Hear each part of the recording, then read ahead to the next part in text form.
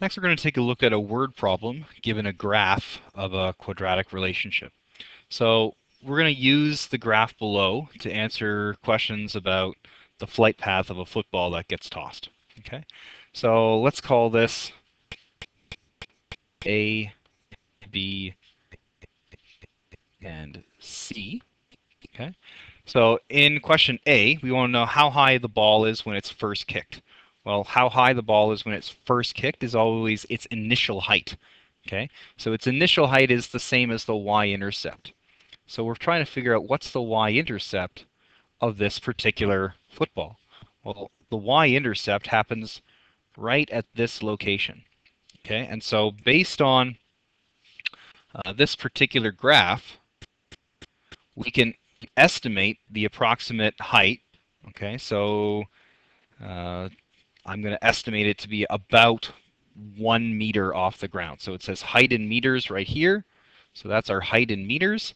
And so I'm going to estimate that at that blue dot here at the y-intercept, this spot, okay, that it's approximately 1 meter off the ground. Okay, so how high is it when it's first kicked? Approximately 1 meter off the ground. So when you're not given any equation, you can you try and guesstimate it as best as possible.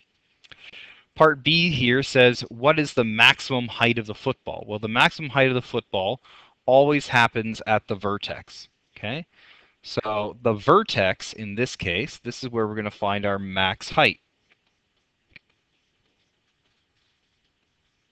Okay, and so the vertex of this particular um, flight path for the football is approximately, let's see, if I draw a line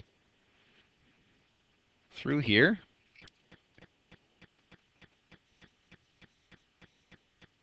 okay, um, I've got about 19, 18 meters horizontally, and my height is about 30 meters.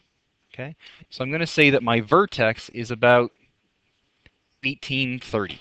Okay, and so because this is my vertex, this is my highest point of the flight path of the football, I can say that the highest maximum height of the football occurs at the vertex.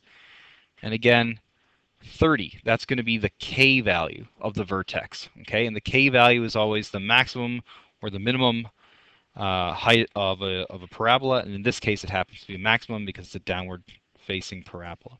Okay, in a similar way, I can use my found vertex here to answer question C. Okay, question C says, how far along the ground did the ball travel before it reached its maximum height?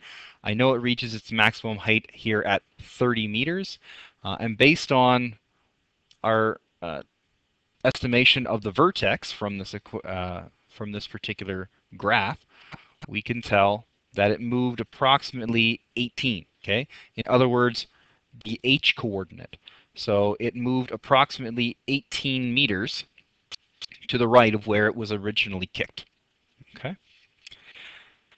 The final question that we're going to take a look at, okay, is how far along, or sorry, not the final question, but the next question we're going to look at is how far along the ground does the ball travel before it reaches 15 meters in height? Okay. So in this instance, if we want to figure out how far it's traveled before it's hit 15 meters in height, this actually happens in more than one spot. Okay, if we look at our height, here's our 15-meter mark. Well, let's go back and try that again. Here is our 15-meter mark. Okay, if we draw a horizontal line through our graph, we notice that the ball has traveled 15 meters or reaches a height of 15 meters in two spots. It reaches it right here, and it also reaches it right here. So the horizontal distance, okay, here is about, I don't know, we'll call that 5 meters. We have to estimate because we don't have a particularly accurate scale that we can see here. And here we'll call this maybe 32. Okay, so it actually achieves 15 meters in height in two different spots along this parabola, at 5 meters from the kicker and also at 32 meters from the kicker. So this would actually be our zeros, okay? So you achieve this height at both, stop doing that, at both 5 meters and 32 meters, okay? The last question, we'll call this question E, okay, is to estimate the quadratic relation that this graph represents. Okay, and so if we're going to estimate the quadratic relation, remember our quadratic formula is always written in the form, well, we're going to write this in vertex form. Y is equal to a times x minus h squared plus k. Okay. So based on this graph that we have and some of the information that we've been able to pull from it, we have to try and estimate our AHK values. So in this instance, we know that we're not entirely sure of what the A value is. We're going to say that we've tried to determine that our H value is approximately 18. Our K value is approximately is 30 meters. Okay, so we got the H value and the K value from the vertex. Our A value, we're not entirely sure what it is, but we know it has to be a negative number because the parabola is opening downward. Okay, so from the vertex, it's opening downward, and therefore the A value must be a negative number. Okay, we can tell that from its original position at 20, or at about 18, if we were to move over by 20 meters to the left, it's approximately 1 meter. If we move from 20 meters over another 20 meters, it's approximately 1 meter there. Okay, so we can try and estimate that this is going to be some kind of negative number.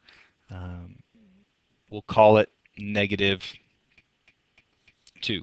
Oh, fudge. Okay. So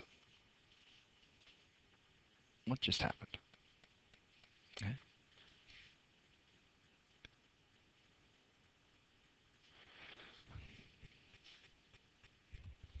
So we're going to try and estimate what our A value is, and without doing a fancy calculation, we'll say it's negative 2. Okay. So based on these rough estimates of our A, H, and K value, we can plug those into this quadratic formula. Okay. So based on our estimates, we're going to say that the formula is approximately y equals negative 2 times x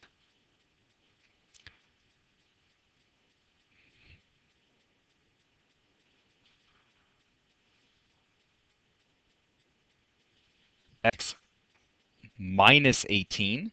We're going to say that it's minus 18 because up here, this is actually positive 18, and so in the formula, it always has to be the opposite. So negative 18 all squared plus 30. Okay, so that's our rough estimate for what the equation of the above formula is going to be. Y is equal to negative 2 times x minus 18 all squared plus 30.